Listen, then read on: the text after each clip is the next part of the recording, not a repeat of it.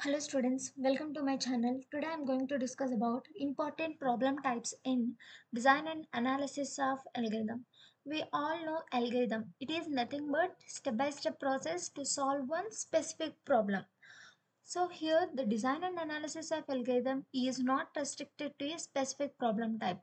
So we can apply these algorithms to any type of problem regardless of its complexity and also whether it is in computer field or in any another field. Okay, so these are the some of the important problem types. The first one is sorting, searching, string processing, combinatorial problems, graph problems, geometric problems, numerical problems. So for these type of problems we can apply algorithms.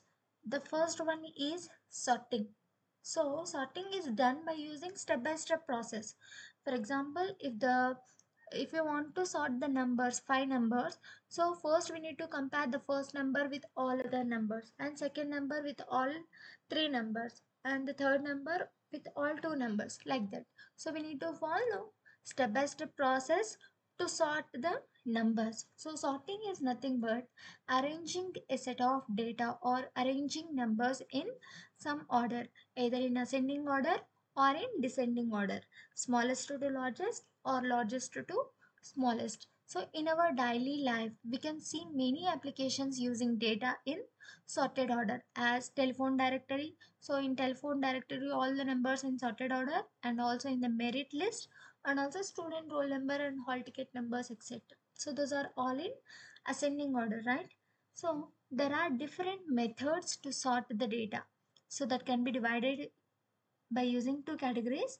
The first one is internal sorting and the second one is external sorting. So if internal sorting is nothing but if the data is to be stored in a main memory, that is known as sorting.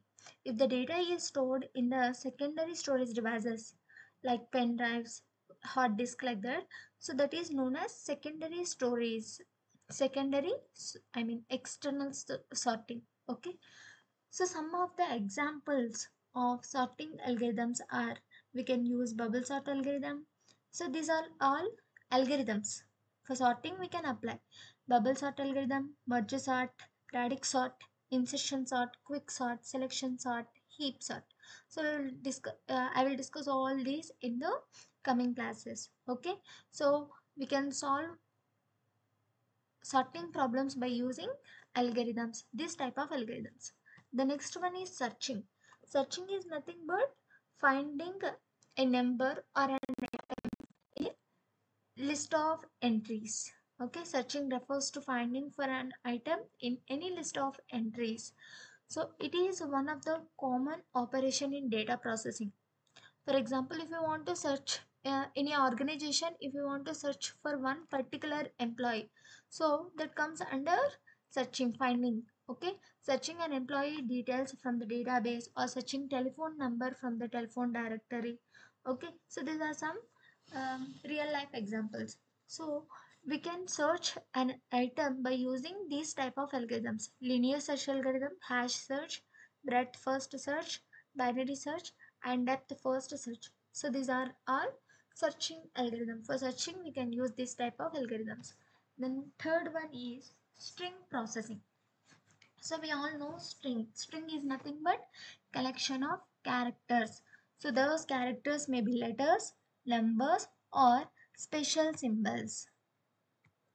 Okay, special symbols. So some of the examples of string processing algorithms, for example, if you want to search for one word in a given paragraph, okay, and also replacing all instances of one word. For example, I want to change in the place of a, I want to change it to yes. So like that, replacing all instances of one word with another text file. Next, counting the number of occurrences of a particular character. So in this character, how many A's are there? So there are two. How many C's are there? There are two. Like that. So counting the number of occurrences. So for these type of problems, we use algorithms. And the fourth one is combinatorial problems. So these are the problems that ask explicitly or implicitly to find combinational objects like permutations, so number of combinations or subset that satisfy certain constraints. For example, if we toss a coin 5 times, so how many combinations are occurred? So like that. And also the traveling salesman problems and shortest path problem, identifying all possibilities of subset. For example, if the subset set contain three three values, so set contain one, two, three. So next we need to find out the number of combinations. So how many number of combinations? So we can from 1 to 3 we can form 1, 2, 3, 1, 2, 1, 3, 1, 3 2, okay, 1 2 3, like that. So those are known as number of combinations. So for that type of problems we use combinatorial problem algorithms. The next one is fifth one is graph problems. For graph problems also we use algorithms. So here uh, i- the graph problems involves analyzing and manipulating graphs, which are mathematical structures containing nodes. We all know graphs are nothing but number of um, vertices and edges. Okay, so collection of vertices and edges are known as graph. So here are some of the examples of graph problems: shortest path problem, minimum spanning tree, graph coloring. For these type of problems we use algorithms. So I will discuss what is shortest path problem, minimum spanning tree, MST, and graph coloring in the later classes, next classes. Okay. And the sixth one is geometric problems. So geometric algorithms deal with geometric objects such as points, lines, polygons. Okay, and also these are used in computer graphics, robotics, and tomography. So in this type of fields, the geometric algorithms are used. So these are the examples. Convex hull convex hull problem.